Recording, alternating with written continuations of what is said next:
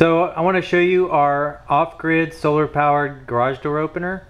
A few months ago my old garage door opener broke, so I bought this DC backup powered Craftsman garage door opener. It has a 12-volt battery, so if you ever lose power it can run for a couple, a day and a half with the onboard battery, the 12-volt battery. So the motor is a 12-volt DC device.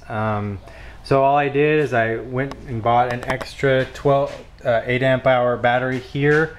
This is the stock battery right here. It's 4.5 amp hour, so I wired in parallel another 8 amp hours to give it a little bit more storage in case there wasn't enough sun. So I can show you here.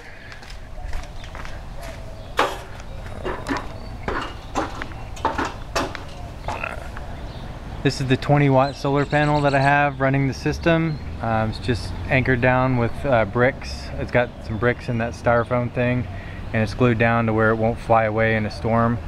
So the 20 watts is oversized for what I need, but the cord runs in here and then runs right there to the solar controller. You can see that up at the top, and the solar controller just keeps the batteries charged. So you can see that there's a plug in the ceiling and it hasn't been plugged in for 6 months, so it runs perfectly.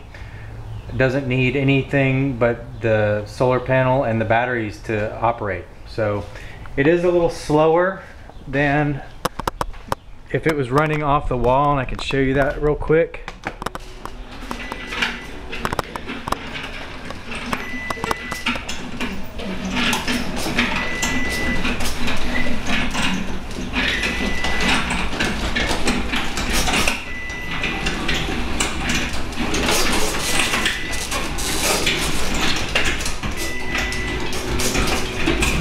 So it's slower than usual, but it doesn't matter.